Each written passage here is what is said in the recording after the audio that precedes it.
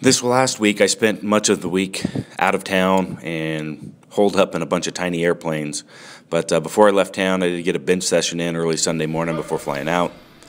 Didn't get it filmed, but had a good 5x5, maintaining bar speed with 405. Actually, the first set, I hit 8 reps just because it felt so good.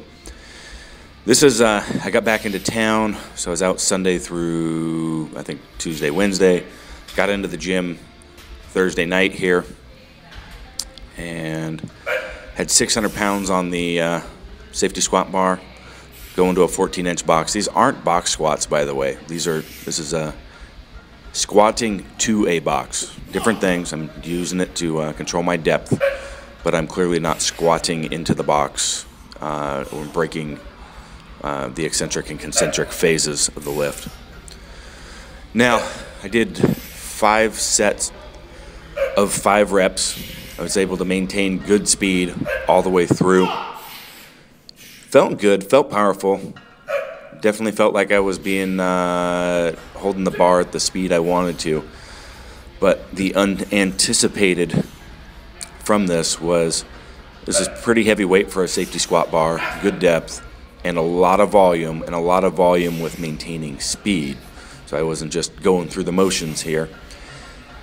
And it really destroyed my abs. My core was just fried after doing this workout on Thursday. And as of Tuesday morning, as I'm recording this, I am still pretty beat up.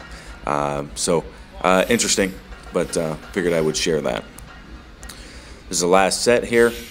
It's definitely the last rep or two. I could definitely start feeling the overall volume of that much weight with the safety squat bar kicking my ass.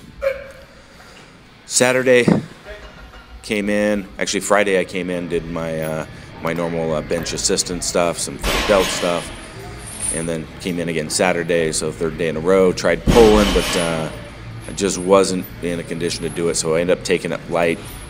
I was trying to get here, I was trying to get my hip flexors kind of opened up and moving again after being cramped up in the aircrafts all week. I've done some filming on these weighted bear crawls before, but you can see here I'm just trying to, I'm varying the motion that I'm pulling each of my legs through. Basically bracing my opposing leg, or opposing arm to the leg that's planted. And that helped get some blood flow and helped getting things loose. And that pretty much wraps up the week. Don't forget to check out my website, kabukiwarrior.com, my training log on breaking muscle, and subscribe to YouTube.